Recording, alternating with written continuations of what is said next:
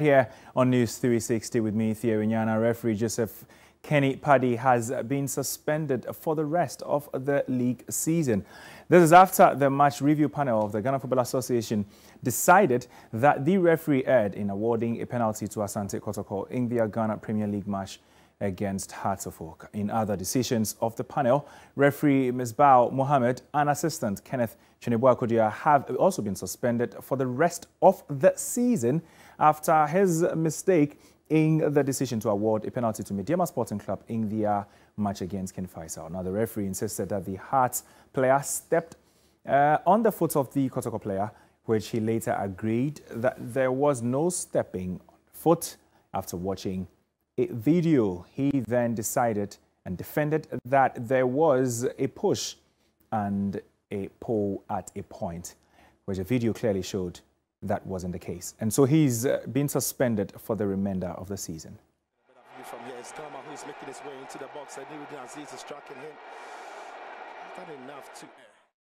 All right, now former head coach of the Black Stars B team, Ibrahim Tanko, has called on the Ghana Football Association to cleanse the local football system and enhance the beauty of the sport in Ghana. The technical director at Legon City spoke extensively on GPL Express to be aired later tonight.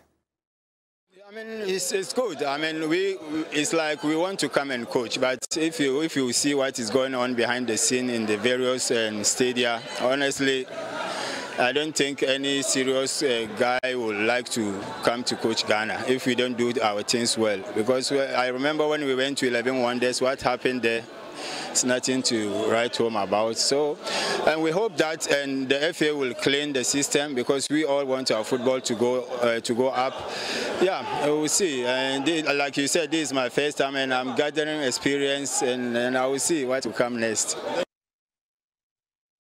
Now, still in the Ghana Premier League, Dreams FC have announced the appointment of Ignatius Osei Fosu for the rest of the season. The 36-year-old tactician has replaced technical director Karim Zito, who will revert to his original role as advisor of the technical side of things. Now, Ignatius served as assistant coach for Liberty Professionals in 2017 and was eventually named substantive head coach of Techiman 11 Wonders in December 2019, where he served the club for 2 seasons. He signed a 3-year deal with Mediama in August 2021, but was sacked after just 3 games in charge following a poor run of form.